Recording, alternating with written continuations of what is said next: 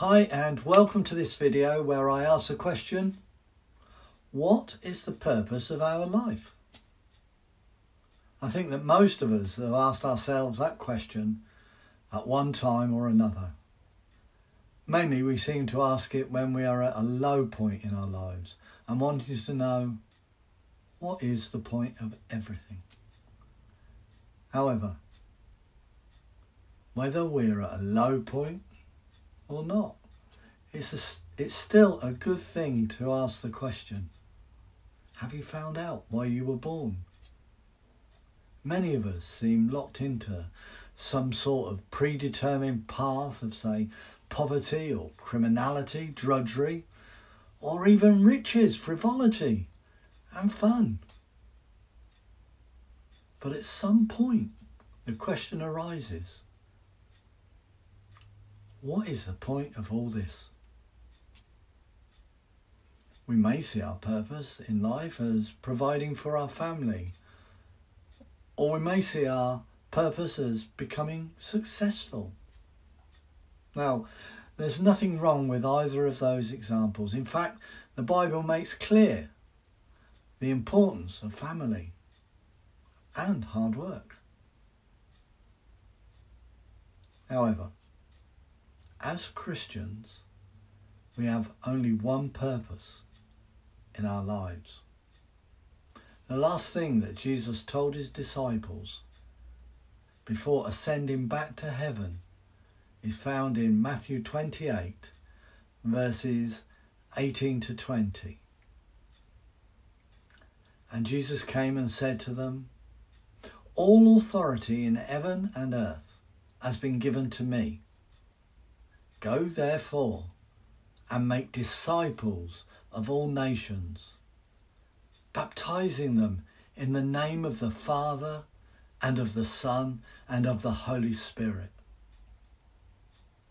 teaching them to observe all that I have commanded you. And behold, I am with you always to the end of the age." Of course, the disciples did just that. And Christianity spread throughout the world. Today, 2,000 years later, 31% of the world's population is Christian. Paul told the Corinthians in his second letter to them in chapter 5, verses 18 to 21. All this is from God, who through Christ reconciled us to himself and gave us the ministry of reconciliation. That is, in Christ, God was reconciling the world to himself, not counting their trespasses against them, and entrusting to us the message of reconciliation. Therefore, we are ambassadors for Christ, God making his appeal through us. We implore you on behalf of Christ, be reconciled to God. For our sake, he made him to be sin who knew no sin, so that in him we might become the righteousness of God. Now, how many of us realise just what our responsibility in this life is? When we made Jesus Christ our Lord and Saviour, we were reconciled to God. Our sins were forgiven because Jesus took them upon himself. And we became the righteousness of God. Then, and only then, we were reconciled with God. But Paul adds that God has entrusted us with the ministry of reconciliation. And because of that, he has made us ambassadors for Christ. The title of ambassador sounds very important, and it is.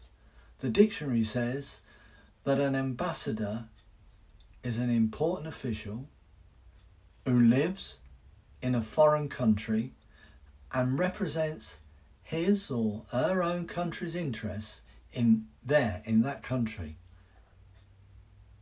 Jesus told us in John 15 verse 19, if you were of the world would love you as its own. But because you are not of the world, but I chose you out of the world, therefore the world hates you. We live in this world, but we are not of this world. But we have a purpose in this world because we are the ambassador for Christ in this world, with the sole purpose of reconciling the world to God through Christ. We are called to share the good news of the gospel. Now, sharing a good news story isn't something that many of us struggle with on an everyday basis. But when it comes to telling other people about our faith, we can suddenly find ourselves lost for words. Many are put off telling people about their faith because they fear rejection. Now, I was reluctant because I felt that I would be challenged and would not know all the answers. I've learned that it doesn't have to be daunting at all, because there are so many different ways that we can do it. We can treat others with kindness, even though they appear different to us. We can practice forgiveness and speak about God's love for us. Now, it's also important to realise that we share our faith with not only non-Christians, but Christians as well. And that is exactly what the early church did so well. They went out into the world and told the good news of the gospel and converted non-believing Jews and Gentiles.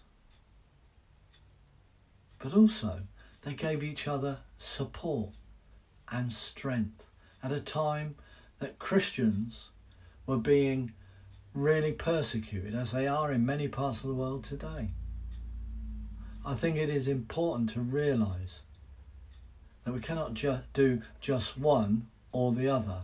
We cannot just sit in our church buildings just talking to our own people, safe in the knowledge that we are saved. Nor can we go out into the world and just evangelise to unbelievers and neglect to minister to our fellow believers. None of us can ever be like Billy Graham and bring hundreds and hundreds of thousands of people to Christ. But if by our actions of being more like Jesus, by showing the fruits of his Spirit, which we can read in Galatians chapter 5 verses 22 to 23, but the fruit of the Spirit is love, joy, peace, patience, kindness, goodness, faithfulness, gentleness, self-control. An ambassador of any country must represent that country with integrity, representing the interests to the best of their abilities. And that's what we are commanded to do.